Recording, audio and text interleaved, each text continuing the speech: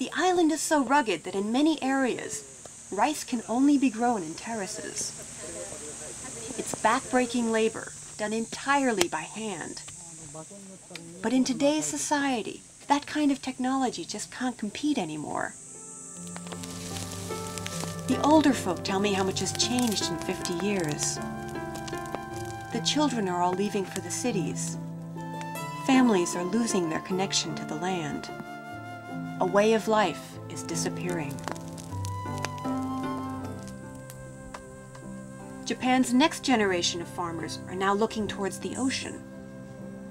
They're after a new kind of treasure: pearls.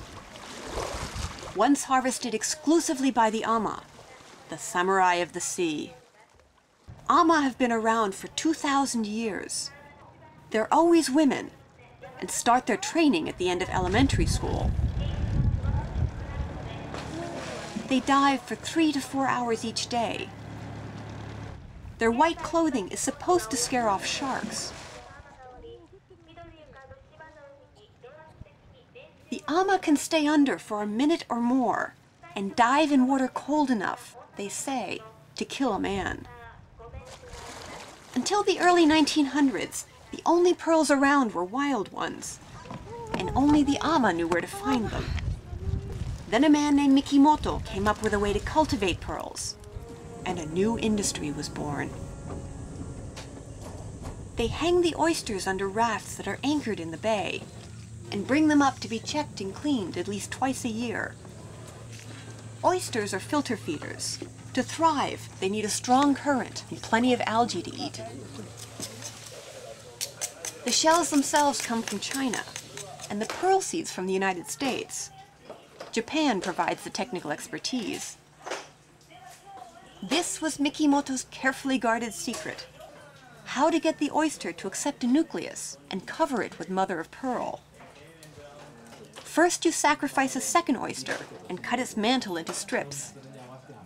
Then you disinfect each strip and chop it up. You place the oyster in what looks uncomfortably like a dentist's chair. You then insert that tiny piece of mantle into the oyster's reproductive system, and beside it, the seed pearl. This stimulates the oyster to secrete a layer of nacre over the nucleus and produce a pearl. These oysters are particularly hardy and can be packed together pretty tight.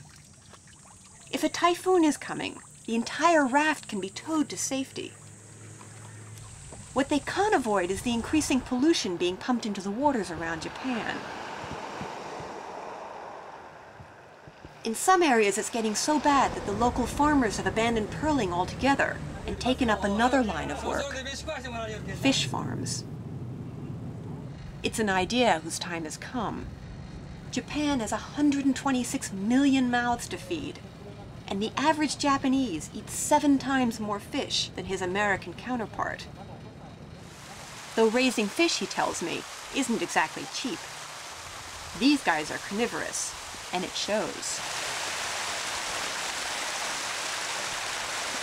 Nakata-san has to feed them 3 times a day, 365 days a year, rushing from one cage to the next. And he has to buy an enormous amount of raw fish meal. To make 1 kilo of domestic fish, you have to feed them 2 kilos of protein. But when they reach full size, it's payday. Each fish gets its own slot in the box. They'll be worth a king's ransom in the restaurants of Tokyo. But for Nakata-san, there's something about his job that he values even more. Unlike the businessmen in Tokyo, he gets home each day in time to play with his son.